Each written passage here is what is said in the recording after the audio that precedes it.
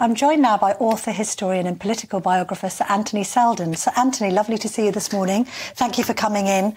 Been a lot of news, hasn't there? What was your reaction to the Princess of Wales announcing that she had cancer on Friday night? Well, incredibly upset. I mean, it's very sad, that poor family, the children.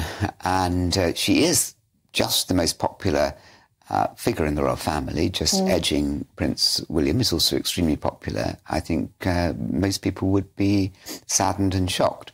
But I don't think the royal family is in crisis because none of the conditions for a royal family crisis exist at the moment. It's just very sad to have both the king and now her ill with this terrible disease. And let's hope they recover soon. But it's not a crisis. Hopefully they'll be taking comfort from each other and going through treatment at the same time. I appreciate what you're saying about it not being crisis, but doesn't the monarchy appear to have been too slimmed down? I mean, it does seem as if, and I appreciate, actually, even before these health problems, you know, it was starting to look a bit too thin on the ground in the absence of Harry and Meghan and indeed the Duke of York, like him or loathe him. I think, Camilla, you love history, and in history, the idea of a wider royal family really hasn't been there. The spotlight has just been on the monarch and on the spouse, and the principal interest in the spouse has been the person who's going to secure the royal succession. The moments of real crisis have been when we haven't known who the successor is going to be. Now the succession is secure into the 22nd century, at least, and so there's not that crisis. But the notion of a wider royal family is relatively new. And, you know, look, let's hope that the king recovers soon. I mean, he is hyperactive, you know that. Yes. He has so many interests. He is a workaholic. Even if he can't recover to that same extent, he'll be out there as soon as his doctors say that he can. And so will she. I mean, she loves the work, and how very blessed, really, the royal family, but the country are to have such a popular, such a public-spirited, such a admirable person as the Princess. Absolutely. We wish her the very best with her treatment. And so no crisis, just a lot of sadness and worry, but let's take them at their word that they'll soon be through it. Well, let's talk about somewhere where there is a crisis, the Tory party. Oh, my goodness. Oh, my goodness. Well, succession planning there. I mean, what are your predictions for the election and who comes after Rishi Sunak? Because you've obviously written books about recent successive prime ministers, and you've been quite busy over the course of the last few years because the Tories have obviously committed regicide on more than one occasion. But your prediction for the election, first of all, and then for Rishi Sunak's replacement, Sir Anthony? So, Labour are likely to win. Now, the polls narrow the closer you get to a general election. We know that. So the question is, how much will they narrow? At the moment, the likelihood of a Tory victory is slim, even with a new leader, if the party does that, which I think history would show would be a mistake. So it will be a Labour victory with perhaps a majority of 50 to 100 is a good kind of guess at the moment. Who will take over from Rishi Sunak?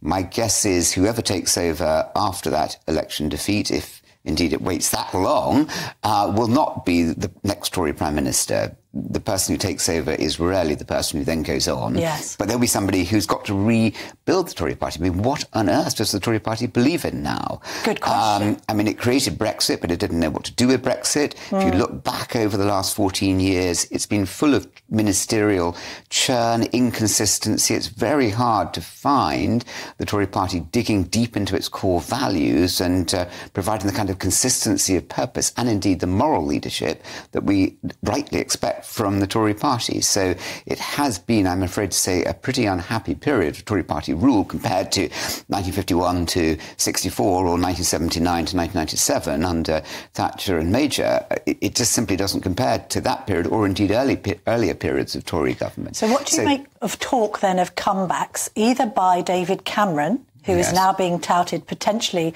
as a future Tory leader again, and of course your old friend Boris Johnson? So I don't think that it would be wise I think history would show that it's not wise for a party to have a new leader. Now, that did happen in 1955, where Anthony Eden took over the month before a general election, and the Tories did very well in that election. So there is a bit of history there. But I think after so much churn, it would look poor. I think David Cameron was technically a very proficient Prime Minister. I think also not everyone agrees, obviously, that Rishi Sunak is the best Prime Minister, technically, since David Cameron. But I think that he could have perhaps done more. And with Jeremy Hunt, I mean, that's a grown-up team.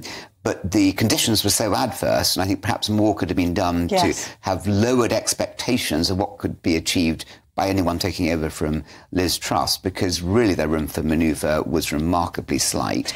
And I think had they made it clear that they were trying to govern in the interests of the country with a more consistent, thought-through policy, that would have been helpful. But look, I think he's done probably as well. I think history will say that he's done probably as well as any leader could do. You do not want to come in as a Prime Minister and be a tail-end Charlie taking over at the end of a long period of one-party rule. And your thoughts on a Boris Johnson comeback? I mean, I went to your lecture at the Hampstead Synagogue and you said he was the worst Prime Minister in British history. I think he had a lot of promise. He had many, or some to many of the attributes that great prime ministers need. He's very good at creating a sense of momentum, a sense of excitement. I think he fell down as prime minister. He fell down because he didn't have the same strong team that he had round him when he was in City Hall for those 8 years. So is he this knight in shining armour for the Tory? I think that he isn't, and I think it would be a mistake for the Tory party. But look, it's down to them, and if they want to make that, then I think that it would. I think it's unlikely to come back well, because he's unlikely to be any better second time round. It's a shame, because Boris Johnson could have been, as I argued, before he became Prime Minister, he had the potential and the opportunity to be a significant Prime Minister. The great Prime Ministers in history are often there at times of big historical moments. There was obviously the epidemic. There was the chance to really make something of Brexit. And then there was the Ukraine war, which he did well at. But he could have seized those opportunities more. I think that history will say that he did fall short and didn't provide the kind of leadership that we should expect from a Prime Minister. You're currently working on your Truss at 10 book, which is out in September. I mean, who do you blame more for the demise of the Tories, Truss or Johnson?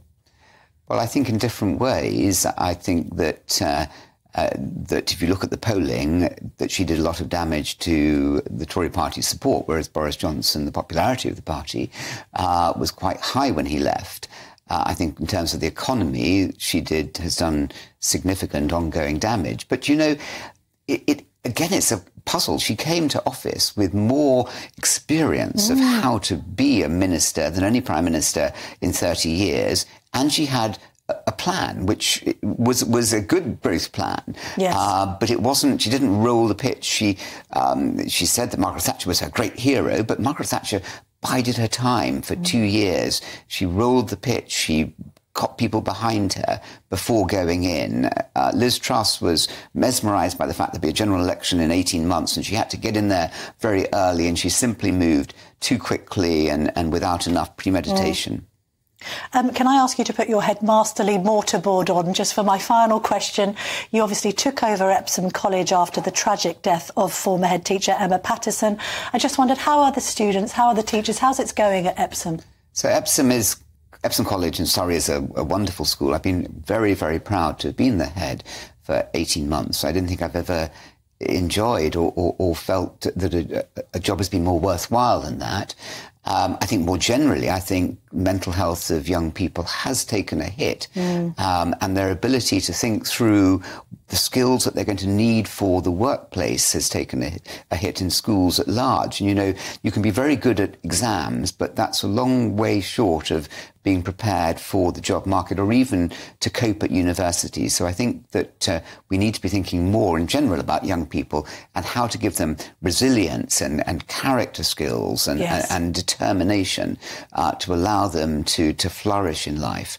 Post-COVID coping strategies, perhaps. Absolutely, Camilla. Sir Anthony, will you come back and tell us about the book once it's out? Truss at 10's coming out, I believe, in September. Thank you very much. I would love to do that. OK. Thank you very much indeed for joining me this morning. Thank you. Lovely to see you.